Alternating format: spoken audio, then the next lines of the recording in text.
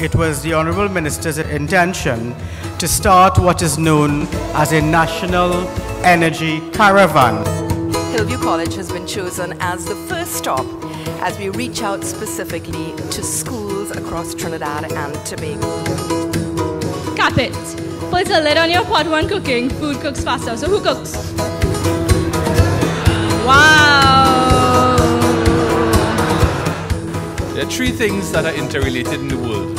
One is water supply, the other one is food production, and the third one is energy. All three come together to form the basis of human civilization.